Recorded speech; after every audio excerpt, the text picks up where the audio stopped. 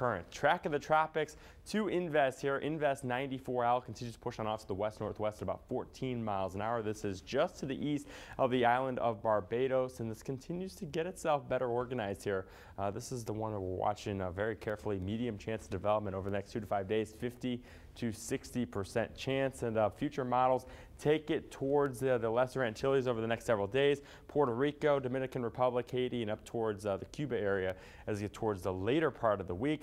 By Friday into Saturday, models take it somewhere near South Florida. Most models take it up towards Florida.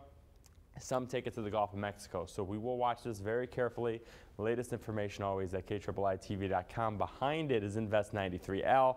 This satellite presentation a lot less impressive than the other one. It's got a low chance of development, 20 to 30% over the next 2 to 5 days. However, some models do strengthen it quite a bit as it continues to slowly push on off to the west. However, some models have it dying off. So we'll watch this carefully, both of them, of course, and behind that is another tropical wave off the African coastline. So tropics are heating up. What we're looking for here is sea surface temperatures 80 plus, where you see those oranges and reds, so plenty of instability there. One deterrent continues to be that Saharan dust, and that's been our saving grace the past several weeks to keep the tropics at bay. Another plume moving off over the next several days, so that may impact development as well. Watch that carefully. Back here in the coastal bend, in the next several days, no worries about the tropics, mostly sunny.